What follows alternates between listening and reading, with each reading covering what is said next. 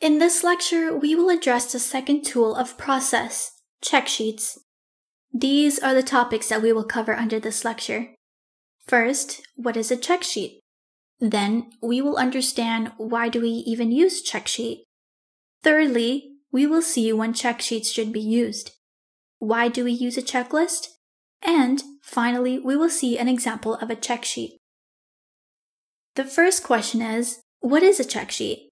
A check sheet is a data collection form used to manually tally and record the number of the observations or occurrences of certain events during a specific time period. What it means is, a check sheet is a structured template used to collect data at the location where the data is generated in real time. It includes clear and full descriptions of what data is required, including the unit of measure, and it also includes operational definitions. This ensures data is collected the same way every time. Now let's answer the second question. Why do we use the check sheet? We use check sheets because it is a simple and effective way to collect data to understand our process better, or collect information about areas that you want to investigate further in your project efforts.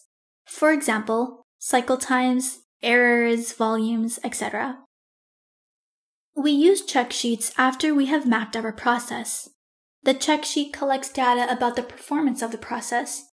The check sheet is a simple and effective way to collect data to understand our process better or facilitate exploration of areas we want to investigate further. The point we need to remember is, the check sheet collects data to evaluate the performance of the process. Let's move to the third question. When should check sheets be used? We use check sheets when a valuable tool for collecting data is not available from a system or other pre-existing sources. We need to take observation and collect data repeatedly, in the same way, every time. These are the two reasons why we used checklist. Now let's see a practical example. Suppose we have this scenario. We have a production plant which is making water bottles, and these water bottles are in 3 different sizes: 250 ml, 750 ml, and 1000 ml. We have these defects to look for. If the bottle has any scratches, are their capes loose? Are they labeled properly? Is the volume correct? And are there any leakages? The inspector is getting these bottles and looking at the defects and recording those defects in this check sheet. Now suppose we are inspecting a 250 ml bottle and there is a receipting of the inspector.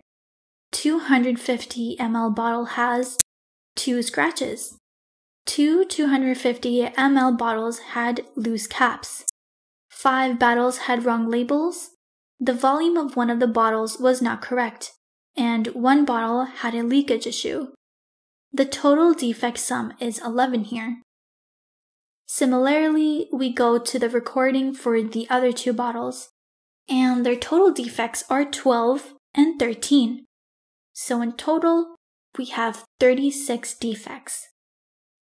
This is how a check sheet works, and by seeing it we can easily get the complete picture of the defects. These are the topics we covered under check sheet topic. What is a check sheet? Why do we use a check sheet? When should check sheets be used? Why do we use a checklist?